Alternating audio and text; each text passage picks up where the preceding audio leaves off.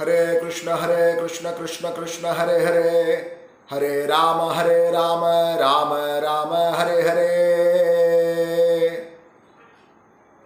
Hare Krishna. நாம் இன்னைக்கு ஸ்ரீமத் பாகவதத்திலிருந்து ஒருவர் செய்யக்கூடிய பாவத்திற்கு விளைவாக நரகலோகத்தில் சென்று பல கொடுமையான தண்டனைகளை அனுபவித்து பல ஜென்மங்களை எடுக்க வேண்டிய சூழ்நிலைக்கு ஆட்படுகிறார்கள். வேதத்தில் ஒவ்வொருத்தர் இந்த பாவத்தை செஞ்சால் இப்படி நரகத்தில் துன்பத்தை அனுபவித்து இத்தனை ஜென்மங்கள் அவங்க இந்த மாதிரி ஒரு குறிப்பிட்ட உடலில் பிறக்கணும்னு பாவத்துக்கு கருட புராணத்திலும் சரி, பிரம்ம வைவஸ்வர புராணத்திலும் சரி, பாகவதத்திலும் சரி அந்த நரகலோகத்தினை பற்றிய வர்ணனைகளையும் பாவங்களையும் ஜென்மங்களையும் பற்றி சொல்லப்பட்டிருக்கு. இப்போது இந்த பாவங்கள் எல்லாம் வேதத்தில் கொடுத்துருக்கு. இந்த பாவத்திற்கான பரிகாரத்தை பாகவதம் சொல்லப்பட்டிருக்கிறது. பாகவதத்தில் இந்த பரிகாரம் செஞ்சால் சரியாயிடும். இப்போ உதாரணத்துக்கு கர்மகாண்டத்தில் எடுத்துக்கிட்டிங்கன்னா, கர்மகாண்டத்தில் இந்த பாவத்துக்கு ஒருத்தர் பரிகாரம் செய்யறதுக்கு அந்த பரிகாரமானது ஒரு நாளைக்கு 5 விதமான யாகங்கள் செய்வது. இன்னும் ரொம்ப எளிமையாக இன்னைக்கு காலகட்டத்தில் நடக்கக்கூடிய ஒரு பரிகாரமாக பார்த்தீங்கன்னா, கங்கையிலேயோ இல்லை யமுனையிலேயோ இல்லை திரிவேணி சங்கமம் பிரயாகை இங்கே போய் நீங்கள் ஸ்நானம் பண்ணிங்கன்னா உங்களுடைய பாவங்கள் அழிக்கப்பட்டு விடும். புண்ணிய தீர்த்தங்களில் போனாலோ புண்ணிய கஷேத்திரங்களுக்கு போனாலும் உங்களுடைய பாவங்கள் அழிக்கப்பட்டு விடும். கர்மகாண்டத்தில் கொடுக்கப்பட்டிருக்கு. பரிகாரங்கள் இன்னும் நிறைய பரிகாரங்கள் இருக்குது. ஆனால் இந்த பரிகாரங்கள்லாம் செஞ்சால் இதுக்கு முன்னாடி செஞ்ச பாவம் போயிடும். ஆனால் இப்போ மறுபடியும் பாவம் பண்ணுவோமே.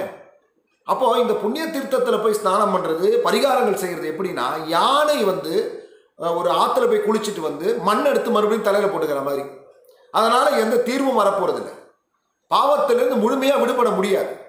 சரி, அப்போ இந்த கர்மகாண்ட பகுதி நமக்கு பிரயோஜனப்படலை, நம்ம பரிகாரம் செஞ்சாலும் மீண்டும் பாவம் செய்கிறோம் அப்படின்னா அடுத்து இன்னொரு சொல்யூஷன் கொடுக்குது. என்ன அப்படின்னா, ஞானகாண்டம், ஞான யோகத்தை பயிற்சி செய்யலாம். ஞான யோகத்தை எப்படி? சமதமா, அதாவது ஒருத்தர் தன்னுடைய மனசை கட்டுப்படுத்திடுறார். எப்படி? இந்த உலக விஷயத்திலேருந்து வெளியில் இந்த உலகத்தில் எது செஞ்சாலும் பிரச்சனை வரும், பாவம் வரும், புண்ணியம் வரும், இதனால பலன்கள் இருக்குன்னு சொல்லி அதுலேருந்து வெளியே அவர் தன்னுடைய மனசை கட்டுப்படுத்திடுறார். மனசை கட்டுப்படுத்தி புலன்களையும் கட்டுப்படுத்துகிறார். உடம்புல இருக்கக்கூடிய எல்லா புலன்களையும் அவர் கட்டுப்படுத்தி விடுகிறார். அதனால் அவர் செயல்களை செய்வதில்லை. இதனால் அவர் பாவத்திலிருந்து தப்பிக்கிறார். இது ஒரு பரிகாரம். அப்படின்னா இதுவும் எப்படின்னா, ஒரு மூங்கில் மரம், அந்த மூங்கில் மரம் ஒன்னோடு ஒன்று உரசி அதுக்குள்ளே நெருப்பு, அந்த ஞானம்ன்ற அந்த நெருப்பை ஏற்றி அது என்ன ஆகுது, நெருப்பு எரிஞ்சு அந்த மூங்கில் மரம் அழிந்து போய் விடுகிறது. ஆனால் அந்த மூங்கில் மரம் அழிஞ்சு போனாலும் பூமிக்கு கீழே வேறு இருக்கே. மறுபடியும் மழை பெஞ்சதுன்னா அந்த வேறு கீழே இருந்து துளிர் விட்டு மறுபடியும் மரமாக வளர்ந்துருமே. அப்போ அது முழுமையான பரிகாரம் இல்லையே. அப்படி அந்த ஞானியானப்பட்டவருக்கு எப்போவாவது ஏதாவது ஒரு ஆசை ஏற்பட்டோ ஏதாவது மறுபடியும் விட காரணம் இருக்கு.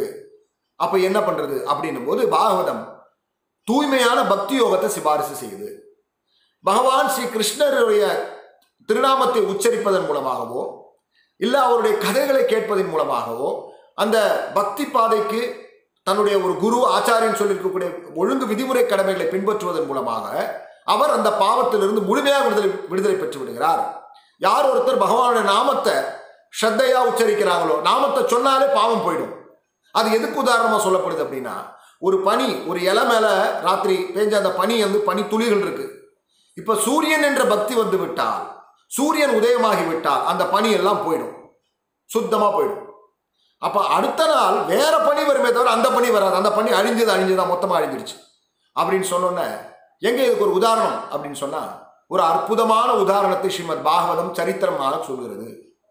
கான்யகுப்ஜம் அப்படின்னு ஒரு இடம், அதாவது இன்னைக்கு அது கான்பூர்னு அழைக்கப்படுது. அந்த கான்யகுப்ஜத்தில் அஜாமிலன் அப்படின்னு ஒரு பிராமணர் இருந்தார். ஆனால் அந்த பிராமணர் மிகப்பெரிய பாவி, பல கொள்ளைகள் அடிச்சிருக்கார், பல பேரை ஏமாத்தி இருக்கார், சூதாடி இருக்கார், மது குடிச்சிருக்கார், எல்லாத்தையும் செஞ்சிருக்கார். இதெல்லாம் யாருக்காக? ஒரு வேசிக்காக. அந்த வேசியை திருப்தி பண்றதுக்காக, அவ கூட வாழணுன்றதுக்காக ஒரு தூய்மையான பிராமணான அஜாமிலன் இந்த எல்லா காரியத்தையும் செஞ்சு 88 வயசாகியும் 10 குழந்தையை பெற்றுக்கிட்டார். 10வது குழந்தை அவருக்கு பிறக்கும்போது 88 வயசு. அந்த குழந்தைக்கு நாராயணான்னு ஒரு பேரை வச்சார். இப்போ தன்னுடைய வாழ்க்கை முடிய போதுனே தெரியாம இந்த 88 வயசுலையும் அந்த வேசி கூட, அந்த வேசிக்கு அடிமைப்பட்டு அவன் மேல மோகத்துல வாழ்ந்துகிட்டே இருக்கார் அந்த அஜாமிலன். அப்போ ஒரு நாள் அவர் ரொம்ப உடம்பு முடியாமல் இருக்கார். அந்த அவருடைய குழந்தை நாராயணன் ரொம்ப பிரியம் இருக்கு அந்த நாராயணன் மேலே. அந்த நாராயணன் வீட்டு வாசலில் விளையாடிட்டே இருக்கான். அந்த குழந்தை விளையாடுறதை பார்த்துக்கிட்டே படுத்துக்கிட்டு இருக்கார். அப்போது அவருடைய மரண நேரம் நெருங்குகிறது. யமதூதர்கள் 3 பேர் அங்க வராங்க. அந்த யமதூதர்களை பார்த்த உடனே பயம் வந்துருச்சு. தான் குழந்தை மகன் நாராயணன் நாராயணா அப்படின்னு கத்துறாரு. அவங்க அந்த பாசகத்தை கழுத்துல போட்டாங்க. நாராயணா நாராயணா நாராயணா நாராயணான்னு கத்துறாரு. அப்போ நிறுத்துங்கள் அப்படின்னு ஒரு சப்தம். 4 விஷ்ணு தூதர்கள் அங்க வந்தாங்க. வந்து அஜாமலர் கிட்ட பயப்படாதீங்க அப்படின்னு சொல்லிட்டு அந்த யமதூதர்கள் கிட்ட, உங்க எல்லாருக்கும் உயிரோட இருக்கணும்ன்ற ஆசை இல்லையா, வைஷ்ணவரான அந்த அஜாமலனை விடுங்க அப்படின்னாரு. சொன்ன உடனே அந்த யமதூதர்கள் சொன்னாங்களா, யார் நீங்க? எங்களுடைய தலைவரான அந்த யமதர்மராஜா அவருடைய அந்த கட்டளையை மீறதுக்கு உங்களுக்கு எங்கிருந்து தைரியம் வந்துச்சு? யாருடைய சேவர்கள் நீங்க? எங்கிருந்து வரீங்க? நீங்க என்ன தேவர்களா இல்ல சித்தலோகத்துல வரீங்களா? உங்களை பார்த்தா 4 கைகள் இருக்கு, நல்ல ஒரு அழகான மேனி இருக்கு, உங்களுக்கு நல்ல தேஜஸோட இருக்கீங்க, ஆபரணங்கள்லாம் போட்டிருக்கீங்க, உங்க உடம்புல இருந்து வரக்கூடிய அந்த ஒளி இந்த இடத்துல இருக்க ஒரு இருட்டையே போக்கிடுச்சு. எங்க ஒரு யமதூதன் வந்து ஒரு அறியாமை இருக்கக்கூடிய இடத்துல தான் யமதூதர்கள் வருவாங்க. அவ்வளோ இருட்டு இருக்கக்கூடிய அந்த இடத்தையே உங்களுடைய உடம்புல இருக்கக்கூடிய தேஜஸ் அந்த வெளிச்சத்தை வெளிச்சமாக்கிடுச்சே. அப்படிப்பட்ட நீங்க எங்களுடைய எஜமானரான யமதர்மராஜாவுடைய சேவர்களான நாங்க செய்யக்கூடிய இந்த காரியத்தை ஏன் தடுக்கிறீங்க அப்படின்னு கேட்டார். அதுக்கு விஷ்ணு தூதர்கள் சொன்னாங்களா, நீங்க யமதர்மராஜாவுடைய சேவர்களாக இருந்தால் நாங்கள் கேட்குற கேள்வி பதில் சொல்லுங்க. தர்மத்துடைய தன்மை என்ன, அதோடைய குணாதிசயங்கள் என்ன? யார் ஒருத்தன் பாவி, யாரை தண்டிக்கணும்? மனுஷனை மட்டும்தான் தண்டிக்கணுமா இல்லை மிருகத்தையும் தண்டிக்கணுமா? மனுஷனை தண்டிக்கிறதா இருந்தால் எந்த வகையை சேர்ந்த மனுஷனை தண்டிக்கணும் சொல்லு அப்படின்னு சொன்ன உடனே யமதூதர்கள் சொன்னாங்களா, வேதத்தில் என்னெல்லாம் ஒழுங்கு கடமைகள் விதிக்கப்பட்டிருக்கோ அதுதான் தர்மம். வேதம் சொல்றதுதான் தர்மம். வேதத்துக்கு புறமான விஷயம் ஒருத்தன் செஞ்சாலோ இல்லை வேதத்தில் விதிக்கப்பட்ட காரியத்தை செய்யலனாலோ அது அதர்மம். பகவான் நாராயணருக்கும் வேதத்துக்கும் வித்தியாசம் கிடையாது. ஏன்னா பகவான் நாராயணர்கிட்ட தான் வேதம் வந்திருக்கிறதா எங்களுடைய எஜமானரான யமதர்மராஜா சொல்லியிருக்காரு. அந்த நாராயணர் தன்னுடைய கட்டளையின் பேரில் பல பேரை சாட்சியா, ஒரு மனுஷன் செய்யக்கூடிய பாவத்துக்கு சாட்சியா வச்சிருக்காரு. யாரெல்லாம்? சூரியன் சாட்சி, சந்திரன் சாட்சி, இரவு சாட்சி, பகல் சாட்சி, 4 திசைகள் சாட்சி. இப்படி ஒவ்வொரு விஷயமும் சாட்சியாக இருக்கிறது. அதுல எங்களுடைய யமதர்மராஜாவும் சாட்சியாக இருக்கிறார். காற்று சாட்சி, நீர் சாட்சி, வானம் சாட்சி, பூமி சாட்சி, இப்படி பல சாட்சிகளை சொன்னாங்க. இப்படி ஒரு மனிதன் செய்யக்கூடிய பாவத்துக்கு ஏத்த மாதிரி அவனுக்கான தண்டனையை எங்களுடைய எஜமானரான யமதர்மராஜா கொடுக்கிறாரு. இப்படி பாவிகளை தண்டிக்கிறதுக்காக வந்தவர்கள் நாங்கள். இந்த அஜாமிலன் இப்படி பல பாவத்தை செய்துள்ளான் அப்படின்னு அஜாமிலனுடைய கதையை அவங்க சொல்ல ஆரம்பிக்கிறாங்க. அதாவது அஜாமிலன் தன்னுடைய சிறு வயதுல தன்னுடைய தகப்பனார் சொல்லி கொடுத்த அந்த வேதத்தை ரொம்பவும் ஸ்ரத்தையா அதை கரெக்டா பின்பற்றினார். வர்ணாசிரம தர்மத்தை பின்பற்றதாக இருக்கட்டும், சமய கொள்கைகளாக இருக்கட்டும், விரதங்கள் இருக்கட்டும், தூய்மை, இப்படி பிராமணருக்கான அந்த 12 குணங்களும் அவர் சிறப்பாக இடம்பெற்றிருந்தது அஜாமிலனிடம். தந்தை மேல ரொம்ப பாசம், அன்பு, குரு மேல அவ்வளவு நம்பிக்கை, குரு சொல்ற வார்த்தையை மீற மாட்டார். இப்படி இருந்த அஜாமிலன் தன்னுடைய குடும்பத்தோடும் மனைவியோடும் அன்பா நல்ல ஒரு குடும்பத்தோடு வாழ்ந்த அஜாமிலன் ஒரு நாள் யாகம் செய்யறதுக்காக சில அந்த சுள்ளிகள், யாகத்தை செய்ய அந்த சின்ன சிறு விறகுகள் சேர்க்கறதுக்காக ஒரு காட்டுக்கு போனார்.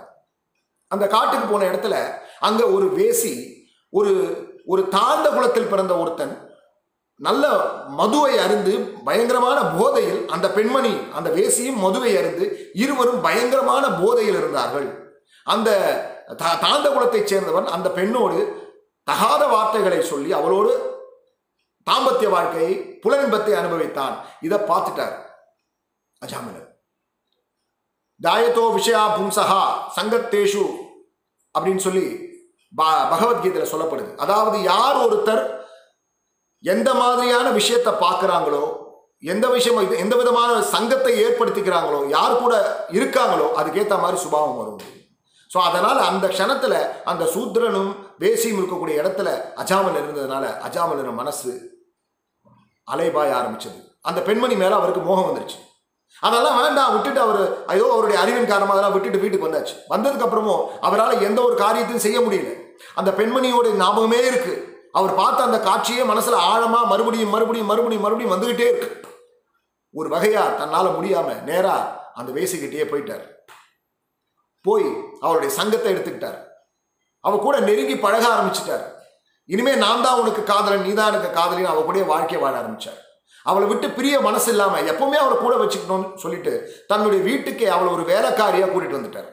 இப்படி வீட்டுக்கு வேலைக்காரியா வந்ததுக்கு அப்புறம் அவங்க அப்பா சேர்த்து வச்ச எல்லா சொத்தையும் வேலைக்கு போகாம, புரோகிதம் பண்ணாம, எந்த காரியத்தையும் செய்யாம எல்லாத்தையும் அந்த பெண்மணிக்காகவே செலவழித்தார். இது தெரிஞ்சு அவங்க வீட்டில் இருக்கக்கூடிய தன்னுடைய தகப்பனாரோ வீட்டில் இருக்கவங்க கேட்ட உடனே அவங்களையும் அவமானப்படுத்தி தன்னுடைய மனைவி, தன்னுடைய பெற்றோர்கள் எல்லாரையும் வீட்டை விட்டு அனுப்பிட்டார். யாருமே இல்லை. இப்போ முழுக்க முழுக்க அந்த வேசி கூடவே அவர் வாழ்ந்துட்டார். இப்படி அந்த வேசியை திருப்திப்படுத்துறதுக்காக பணம் வேணுமே, அப்பதானே அவர் சந்தோஷமா இருப்பா. அதனால அந்த பெண்மணியை திருப்திப்படுத்துவதற்காக பல பாவகாரியங்களை செய்தார். கொள்ளையடித்தார், ஏமாற்றினார், சூதாட்டம் ஆடினார். இவரும் போதை அந்த மதுவை ஏற்றுக்கொண்டார். இப்படி பல பாவகாரியங்களை செய்து வாழ்ந்தார். எத்தனையோ பாவங்களை செய்தார். தன்னுடைய 88வது வயதிலும் அந்த பெண்ணின் மீது மோகம் கொண்டு ஒரு மகனையும் பெற்றுக்கொண்டார். அப்படி இந்த அஜாமிலன் மனதாலும் வாக்காலும் செயலாலும் 3 விதத்தில் பாவம் செய்திருப்பதால் இவரை எங்களுடைய நாட்டிற்கு, எங்களுடைய எஜமானர் நாட்டான எங்களுடைய யமலோகத்திற்கு கொண்டு சென்று இவருக்கு தண்டனையை கொடுத்து இவரை தூய்மைப்படுத்துவதற்காக மனம், வாக்கு, செயலில் இவர் பாவம் செய்திருப்பதால் நாங்கள் 3 யமதூதர்களை வந்திருக்கிறோம்னு அஜாமிலனை கூட்டிட்டு போறதுக்கான காரணத்தை யமதூதர்கள் சொன்னாங்க. இதை சொன்ன உடனே விஷ்ணுதூதர்கள் சொன்னாங்களா, நீங்க கூட்டிட்டு போய் வந்திருக்கீங்க, அவர் நாராயணா அப்படின்ற அந்த 4 அக்ஷர மந்திரத்தை சொன்னனால அவரை காப்பாற்றுறதுக்கு விஷ்ணுதூதர்களான நாங்கள் 4 பேர் வந்திருக்கிறோம். நீங்க 3 பேர் வந்திருக்கீங்க, நாங்கள் 4 பேர் வந்திருக்கோம். நீங்க செய்யறது அநீதி. தர்மத்தை காக்க வேண்டிய யமதர்மனுடைய சேவகராக இருந்து கொண்டு நீங்கள் அதர்மத்தை செய்கிறீர்கள். யார் சொன்னா அவர் பரிகாரம் செய்யலன்னு? எப்போ ஒரு பகவானுடைய நாராயணான்ற அந்த 4 அக்ஷர மந்திரத்தை சொல்லிட்டாரோ அப்ப அவர் இந்த ஜென்மம் மட்டும் இல்லை, 10 லட்சம் ஜென்மங்கள் அவர் செய்த பாவங்கள் தீர்ந்து போய்விட்டது, அழிந்து போய்விட்டது. ஒருத்தர் விளையாட்டாவோ இல்லை அஜாக்கிரதையாவோ இல்லை நம்பிக்கை இல்லாம பகவானுடைய மந்திரத்தை சொன்னாலும் அந்த மந்திரம் அவர் செய்த பாவத்தை மட்டும் அழிக்காது, அவருக்கு இந்த உலக விஷயத்தின் மேல் இருக்கக்கூடிய பற்றையும் ஆசையும் முழுக்க அழித்து விடும். எப்படி மருந்த ஒருத்தர் நம்பிக்கை இல்லாம அந்த மருந்து சாப்பிட்டா கூட வயிற்றுக்குள்ள போனதுக்கு அப்புறம் அந்த மருந்து அதனுடைய வேலையை செய்யுமோ, அந்த மாதிரி பகவானுடைய திருநாமம் நம்பிக்கை இருந்தாலும் நம்பிக்கை இல்லை என்றாலும் அந்த சக்தி, பகவானுடைய அந்த நாமத்தினுடைய அந்த சக்தி அவர் செய்த பாவங்களை அழித்து அவரை உயர்ந்தவராக மாற்றிவிடும். உங்களை பார்த்தோன்னா பயந்து அஜாமிலர் முதல் தடவை நாராயணான்னு தன்னுடைய மகனை பார்த்து சொன்னாலும் அதுவே அவருடைய பாவத்தை அழிப்பதற்கு எல்லா விதமான தகுதியும் உடைய ஒரு நாமமாக இருந்தது.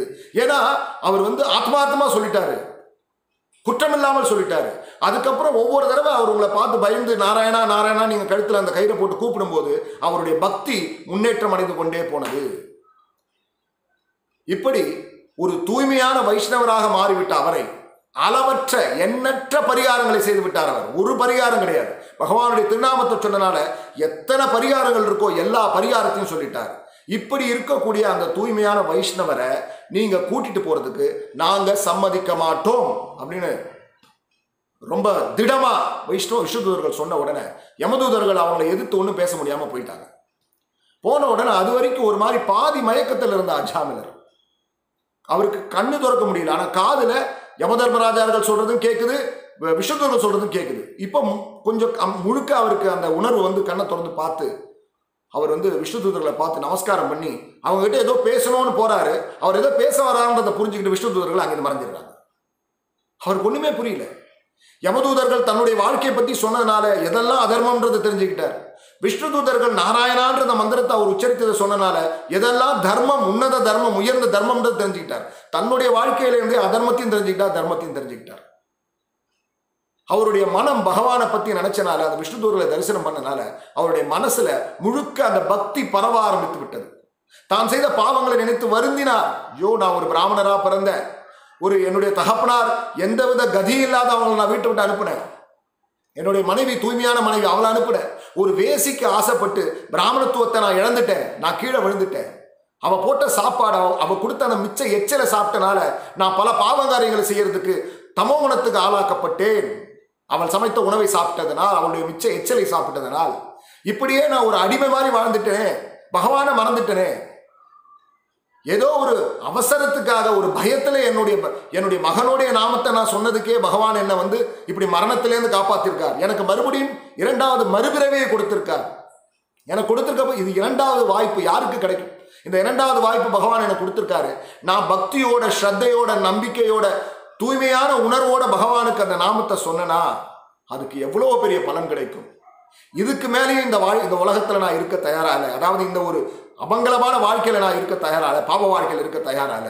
இனி என்னுடைய உடல் பொருள் ஆவி எல்லாமே பகவானுக்கு சேவை செய்யறதுலே போகட்டும். பகவானுடைய சிந்தனையை தவிர என்னுடைய சிந்தனையில் வேறு எதுவுமே இருக்கக்கூடாது. என்னுடைய இதயத்தில் பகவானுடைய நாமத்தை தவிர வேறு எதுவுமே இருக்கக்கூடாதுன்னு சொல்லி அவர் தன்னுடைய வாழ்க்கையை ஒரு பக்தி மயமா மாறணும்னு அந்த க்ஷணமே அந்த வீட்டை விட்டு, அந்த அவருடைய அந்த வேசியை விட்டு, தன்னுடைய மகன்களை விட்டு, எல்லாவற்றையும் விட்டு ஹரித்வாரத்திற்கு சென்றார். இப்போ யமதூதர்களுக்கு கோபம் வந்தது.